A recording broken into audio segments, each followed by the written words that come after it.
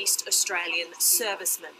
I'm now hearing extremely loud explosions. Gunfire. Indeed, Siobhan, we can see live pictures here from Martin Place.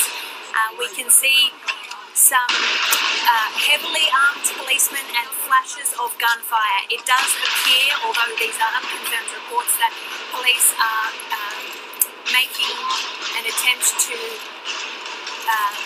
shoot fire into the Lindt cafe and potentially resolve this situation. We can see another woman there, cradled in a policeman's arms, being run from the scene, and we can also see police motioning to the media to relocate, to move down. It's an incredibly fluid and dangerous situation there in Martin Place.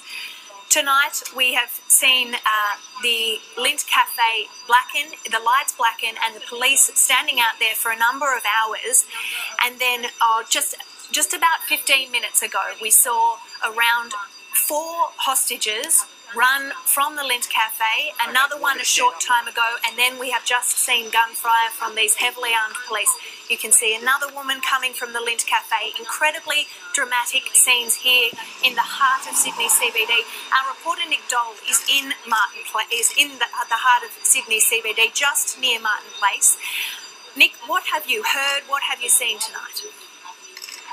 Joe, just in the last 90 seconds or so, the scene has shifted dramatically. There has been an extreme flurry of what sounds like it might be gunfire or some other sort of explosive device. I'm looking at the Lindt cafe now. I'm looking through, you're probably looking at the live shot that I'm seeing right now, and some officers appear to be entering the building. Yeah, Nick, it appears that they're being motioned into the Lindt cafe now. It appears that these heavily armed police are now entering the building. Yep.